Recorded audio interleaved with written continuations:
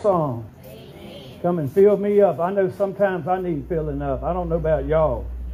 But some days I feel alone. I feel afraid. I feel scared. It feels like my first week in recovery. Y'all ever been there before?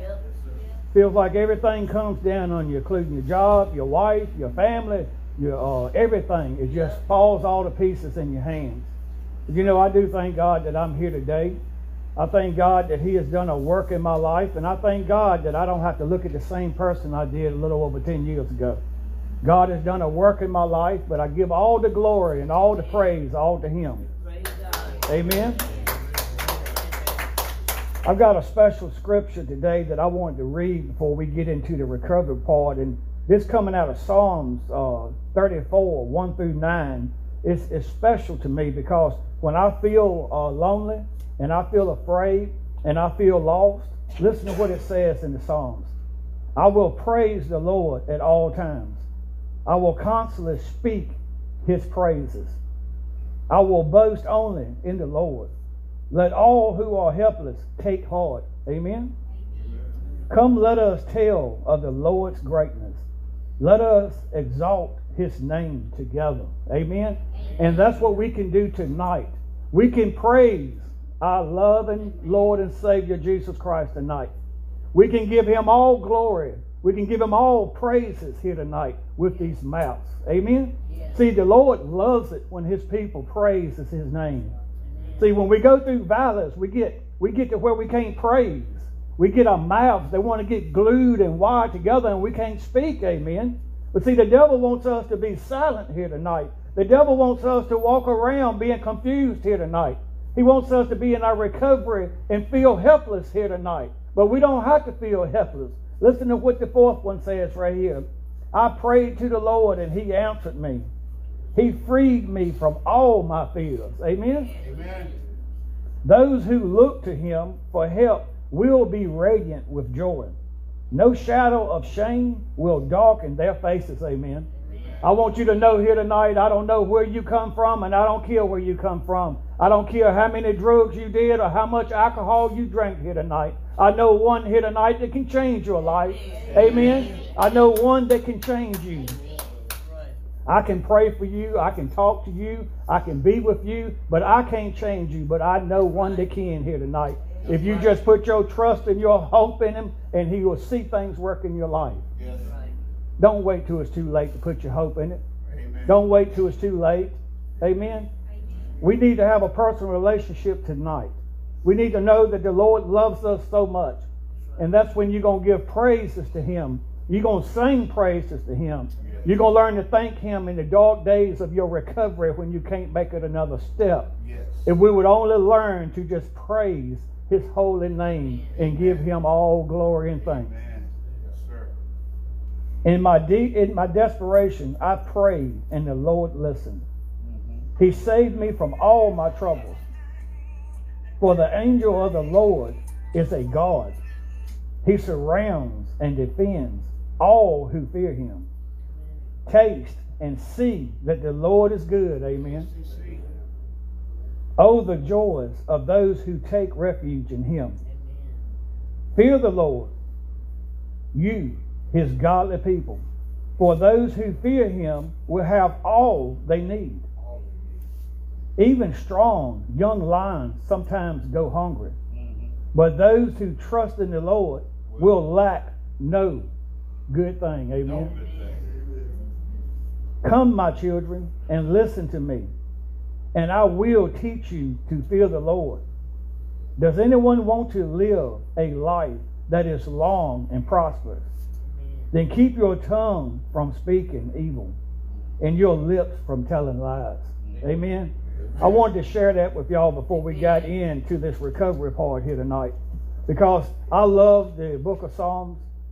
The book of Psalms has lifted me up through my recovery and helped me through my addiction, and it's helped get me where I am because of the psalmist David and the other psalmists that's speaking and crying and mourning and just lifting praises to the Lord. But I want to talk tonight about 7 things that will help us in our decision to stop using and to drinking, and things that will help us through the new process of your recovery. The first one is join a support group. We have all kinds of support groups in town. We have NA, we have AA, we have this group. We have, we used to be a group on Thursday nights, but they're no longer there. But we have Oxford that has meetings. You got online meetings that you can go to. There's always a place where you can go to get a meeting. But I know the biggest thing in my recovery when I first started, I learned that I couldn't do it by myself. I learned that I needed some help, and I needed some tools, and I needed some resources to help me in my recovery. But we need to make sure we join a support group. And you know, I would love to have everybody here on Tuesday night, but I know they have other meetings. And the way I look at it, I'm not selfish. Long as somebody is at a meeting somewhere, then that I'm fine with that. I'm good with that. As long as somebody is somewhere learning about recovery. Somewhere. You will need help, and that's coming from your mentors. You will need a sponsor. You will need somebody that's going to call you out when nobody else will. Come on now. You need somebody who cares about you and only you. You need somebody that's going to keep your business within the circle and not out the circle. And you need to have trust in that person that you're going to have for your support in recovery, right? Be open. Number 2 is be open. Be open to change. Recovery is change, right? Yes, it is. We're going to start a new journey. Life is going to change. Life is not going to be the same as it was in your addiction. You're going to have to find tools. You're going to have to find ways. You're going to have to stay away from people, places, and things. You're going to have to learn to live your life without drugs and alcohol. Be open. Learn. Sit back. Listen. You know, when I first started, I went to a meeting one time, and a guy told me for the first few meetings and stuff, I don't want you to say a word. I want you to shut up. I want you to listen, and I want you to learn. And what did Jamie have to do? I had to be open to suggestions. I had to be open to other opinions. I had to say, Jamie, you're not right about everything. You're here because you're not right. You need to listen to somebody that has gone before you and has fought this battle of addiction. You need to be willing to open your mind, pay attention, and listen. Amen? Because, you know, when I come out of rehab, I was wide open. I thought I could save the world. Y'all know where I'm coming from? Yes, I do. You felt so good from being broken, being out of that road of addiction. Now you're ready to ride that horse and to try to save every person you can in addiction. And I thought I knew everything the first week and didn't know nothing because I didn't open my mind. And I had to realize that on 2 right there, I had to realize that I had to be quiet and I had to have an open mind and I had to listen to other people. That's right. The third one, talk, talk, talk. You need to do inventories of your problems. You need to take an inventory of your life. You need to talk about your problems to your sponsor, to that mentor, to your pastor, to a friend or your family member, your wife or whoever. You need to talk and get it out. You know, the more we hold stuff in and don't deal with it, the more it makes us have triggers and stuff. Because let's face it, all of us in addiction, we were looking for something to please us. We was looking for something to fill a void. And we thought we found it in drugs and alcohol, but we found out it wasn't filling the void. It was just destroying it. And we have to be open, and then we have to talk. We have to talk our problems out. That's one good thing about groups. When we sit down in a group, I know everybody don't want to talk about personal things, and I understand that. But if you have a issue on your mind, a question or something that you need to let off of your chest to tell the men in the group, to tell the women in the group, you need to do that so you don't have to carry that around with you tomorrow. Amen. You don't have to keep thinking about it next week. That's right. And see, the more I talk, the more I make myself accountable. The more I say what I'm going to do, the more people are going to be watching to see if I'm going to do it. And I like to be held accountable. Amen. Some people will say, well, I don't want nobody telling me what to do or minding my business. But sometimes we need to learn that a lot of people care about us, and we do hope somebody steps in. We do hope when we make that phone call to our sponsor or somebody and say, look, I want to use. We do hope that they step on our toes. Amen. We do hope that they tell us the right thing to do. You know, sometimes a little sternness, it don't hurt and it helps. Number 4, stay in the present moment. Amen. Stay in the present moment. We need to learn to live one day at a time. I can't tell you the people that'll start step 1 and they'll be on step 12 in 3 weeks. Amen.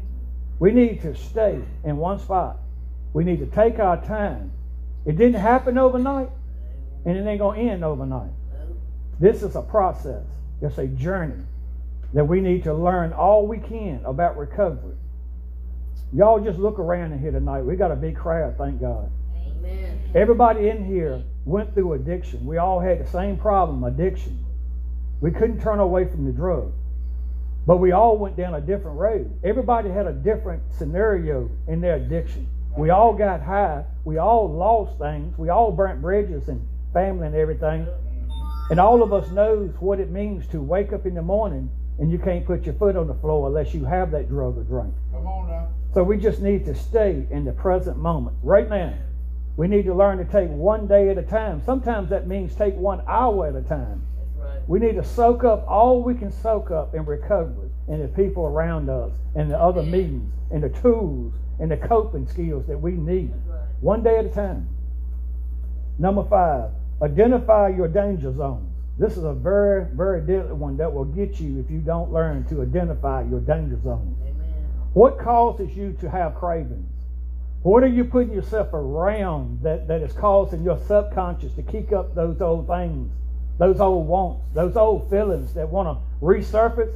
And let's face it, when do they resurface? It's when you're having a bad day. When you are hurt, when you are broken, when something bad is happening in your life, that's when them things come up, because that's your old self trying to tell you, so-called tell you, I know how to fix the problem. But I want to tell everybody out here, the way our world is and the way fentanyl is, we never know the next hit we take might be our last hit. It might be our last fix. Well, none of us are promised tomorrow. The hustle is the same, but the drug is different. We've got stuff coming in here, and half the stuff we don't know what's in the drugs. We don't know what we're putting in our bodies. And we need to understand that the next drug we buy or the next time we relapse could be our last time. We may not make it back to the program. Amen? We need to make very sure that we understand and identify our danger zones. Or what is a danger zone? It could be a restaurant. And I don't want to tell nobody here not to go to a restaurant, but I'm going to tell you something. The other day, I went to a restaurant, and as soon as I walked in, it was a bar right here. I didn't intentionally go there, but I didn't know that it was going to be right there near the front door. It wasn't a bar. This was a regular restaurant, but they had an open bar to the right. And a part of me started not to even go in. And another part told me, you've been clean 10 years, you can handle it. Amen. You got to be careful, and you got to be aware of where you put yourself in this world. Anything that seems as innocent as a big chain restaurant, as long as it got alcohol, it can always be tempting. Amen. We need to make sure whenever we're around something like that, that we have somebody with us that can hold us accountable. Because let's face it, when we go by ourselves, we're more tempting. We have nobody watching us. We say we can just do one today. Nobody ever find out. Nobody ever see it. And then one turns into 1,000. And then that ain't never enough. So we need to have to be real careful. And I said earlier, people, places, and things, be very careful who you putting yourself around. A lot of people don't have your best interest. A lot of people should know by now that you're trying to live a clean and sober life. So they shouldn't be trying to tempt you or drag you or pull you in to those people, places, and things. But sometimes when we're going to work, we got to go by those old people, places, and things. Sometimes, like what happened to me, I went on to an innocent thing with my wife and found myself in a bad place. It may not have seemed bad to somebody else, but at least I acknowledged it while I was there. That's right. At least I saw it, and I looked at my surroundings, and I remembered my coping skills, and I remember what my triggers were, because I have done an inventory of my problems. Amen. Now, a lot of people say, well, I don't have time to write that stuff down on paper. I'm telling y'all, if you've got any issues or struggling with something, you write them down. Write your problems out on paper and be honest. And that way, when you face them, you know what to look for. You know what to watch out for, and you know what to do when you are surrounded by that.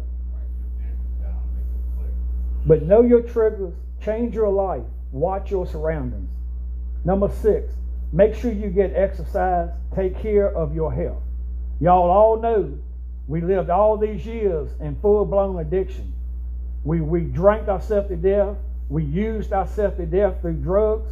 And we have destroyed and tore up these bodies that we live in.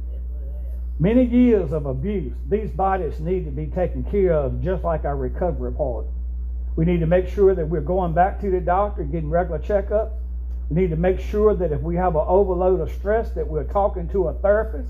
And I love the part of diagnostic. Not only are you treating the drug, but you're treating the mental too. Because let's face it, the drugs didn't help our way of thinking over them years neither. So sometimes we need to be open and we need to be honest with the doctors. And we need to talk to the doctors and tell them. We need to make sure exercise. Exercise is a perfect thing for stress. You may not think it, but when you go work out, you're going to take that stress off of your body. You're going to take that negative energy out of your body and you're going to put it into something else. And then when you see yourself start getting healthier, it makes you feel better about yourself because you see a major improvement in your life. And it also gives you structure too when you start going out of the box and start doing other stuff. Number 7, give back what was freely given to you. Amen? Amen. All of y'all in here, I don't care if you're in here for your first day of recovery. This may be your first meeting. But something was given to you. Whether it's a person that took their time to help you get in recovery, or a family member praying for you, or somebody caring about you and help push you to the point you are. But we need to freely give back, which was freely given to us. We need not to keep recovery stuck in these minds. But when we go out in our community, we need to walk up to homeless people. We need to go to people like that with an accountability partner, never by yourself. But you need to use what you have learned and pass it on to somebody else. Amen. Amen. I talked to a guy in Raleigh the other day. He didn't know me from Adam, but I walked up to him. Because when you go to Raleigh, you have a lot of homeless people, and you got a lot of people that you have a way to talk to. Mm-hmm. And the first thing I told the guy, I said, yeah, I'm a recovering addict. I used to be on drugs, this and that, but Christ saved my life, and I just want to share a short testimony with you of how God changed my life, and here I am today, and I wanted to pass it on to you. Amen? Yeah. He may not have cared what I told him or gave 2 cents about it, but I give back what was freely given to me. Amen? Amen. We have a lot of people dying in our world today because of drugs. We have kids today dying at the age of 10 years old because they got hold. They thought it was mama's pill at the cabinet, but it was a fentanyl pill that looked just like that pill, and it's killing our teens. Yeah. It's killing innocent people. It's killing good people that's got children at home. It's even killing grandparents. Amen? Amen. This drug problem is getting bad.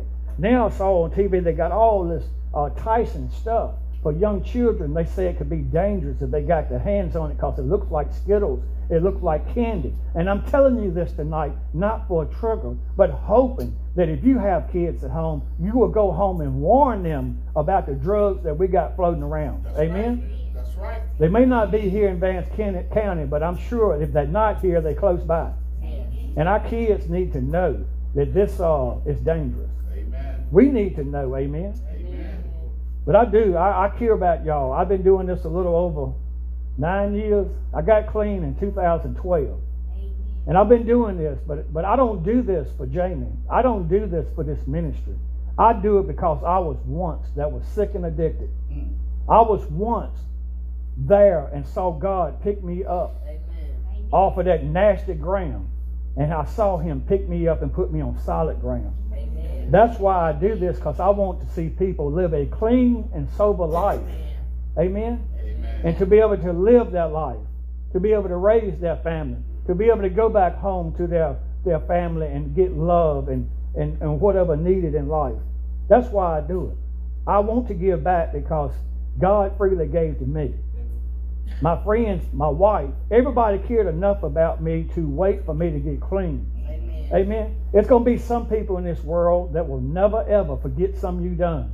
But if you go to God and ask for forgiveness, God forgives you. If you're sincere, if you come from a sincere heart.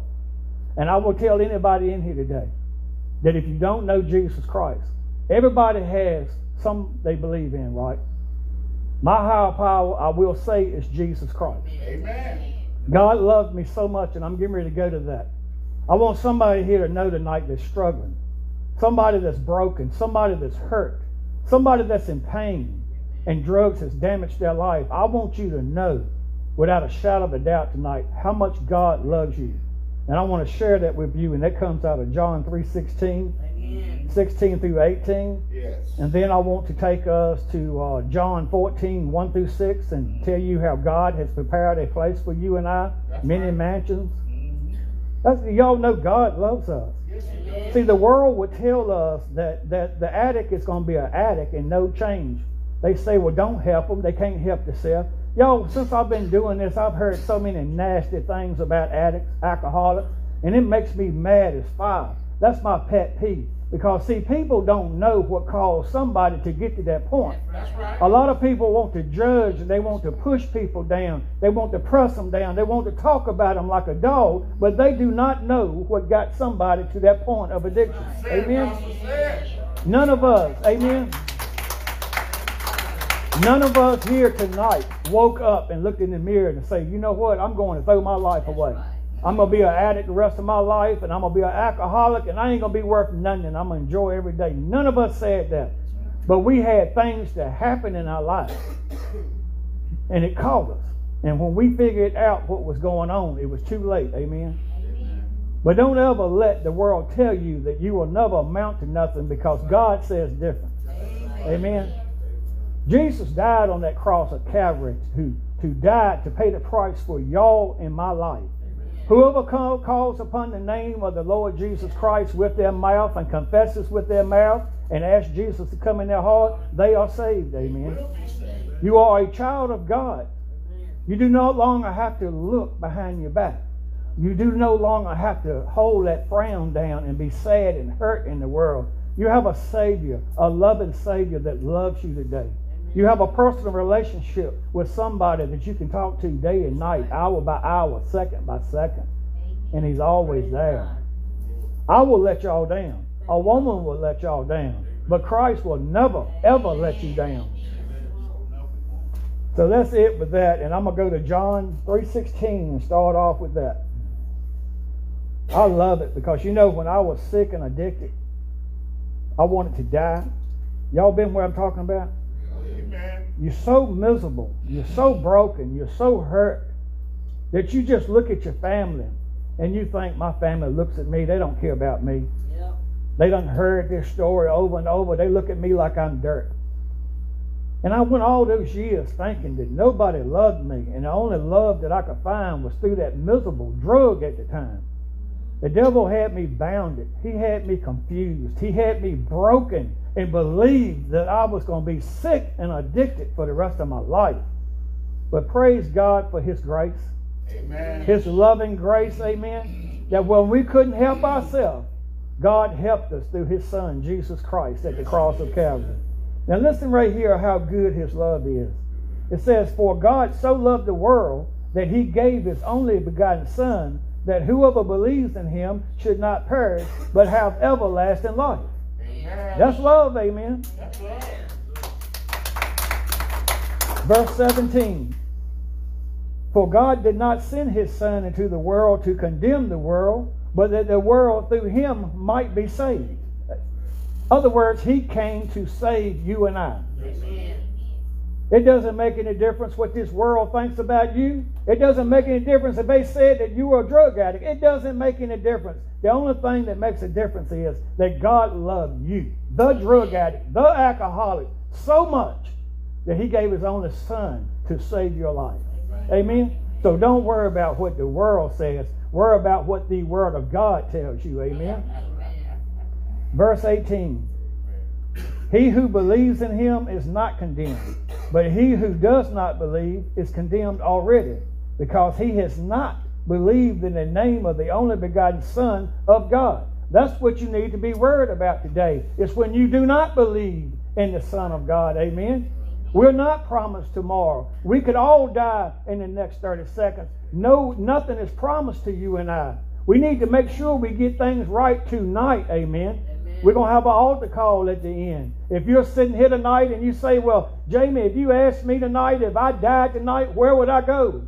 You might say, well, I don't know where I'm going. I might make it to heaven. Jesus might take me in, but it ain't no might or but or if to it.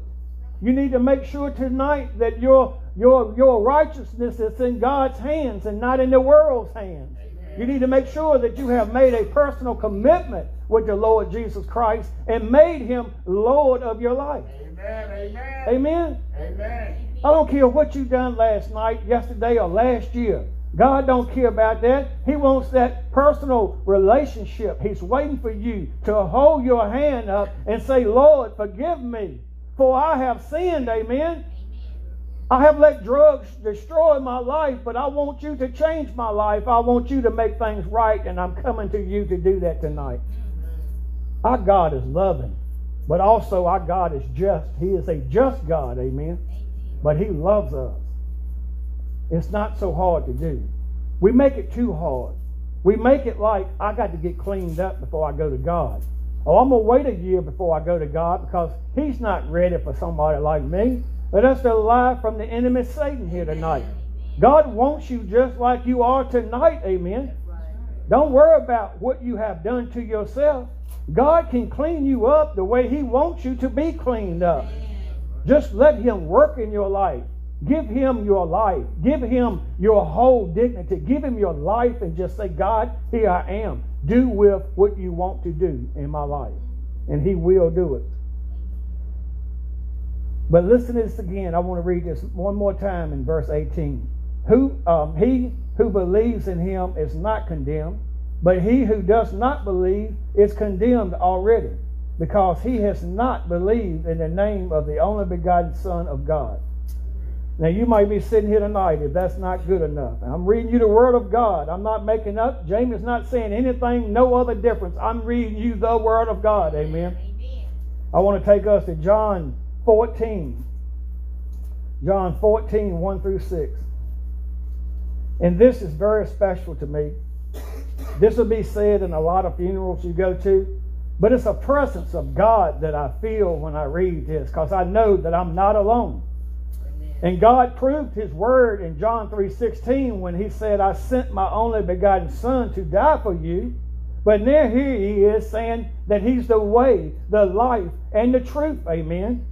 Let's read this, and this will bless you just as much. John 14, starting on verse 1. Let not your heart be troubled. You believe in God. Believe also in me. Listen to verse 2. In my Father's house are many mansions. If it were not so, I would have told you. I go to prepare a place for you. And if I go and prepare a place for you, I will come again and receive you to myself, that where I am, there you may be also. Now listen to verse 4. And where I go, you know, and the way you know. That's what I'm trying to tell everybody here. You need to know that the way is Jesus. No one goes to the Father but through the Son. Amen. You've got to go through the Son to get to the Father. And how do you get to the Father? By confessing with your mouth, Lord, I'm a sinner. I have sold myself short. I've done things that I'm not pleased with. Lord, I want to sit down and I want to make things right with you tonight. I want to ask for forgiveness. I want to repent. And what the word repent means is to turn away. It does not mean to keep going back to, but it's to turn away, to change your life, to tap out and say, I've had enough. God, you give me the strength to change my life. God, you go before me and help my recovery. Lord, you put people in my life that I can trust. Lord, you give me a job. Give me my family back. Whatever you got on your heart, the Lord can do it if it's in his will. But first, you have to want to do it. Second, you have to put your feet in front of you. Third, you have to trust in the Lord to do so when you ask of him. Amen? Amen. But then again, we might be here tonight like Thomas. See, they told Thomas, they called him Doubting Thomas because it wasn't enough for Thomas. He had to see it with his own eyes. Maybe we're here tonight and maybe, Jamie, I hear you talking about the Lord and Savior and it's only one way to heaven and that's through Jesus. I hear you talking about all that, but I'm still not quite sure. Thomas doubted too. Listen right here. Thomas said to him, Lord, we do not know where you are going. And how can we know the way? Now listen to what Jesus says in verse 6. Jesus said to him, I am the way, the truth, and the life. No one comes to the Father except through me. Amen. Praise God on that.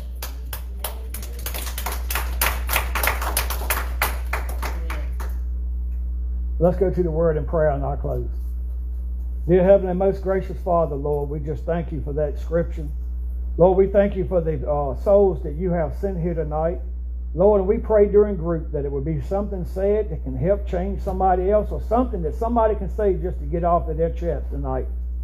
Lord, we just pray that the meeting, when it's over, that, Lord, when we come up here to this altar, that lives will think about that tonight and how important it is to have you as their Lord. Lord, we pray that a soul will be changed here tonight through you. Lord, we just thank you for the Holy Spirit being here tonight. Lord, we just ask all these things in your Son's name, Jesus. And everybody said, Amen. I'll tell everybody, if you're new here tonight, the men will meet in the back of the church back there in the circle. But when y'all share tonight, being that we got so many people, try to limit your sharing so everybody can get a chance to speak. Because sometimes somebody may have something on their heart and they won't share.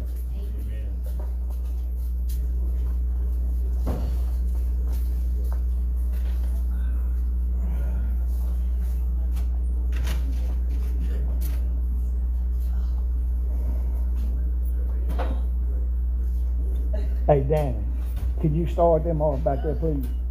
Thank you.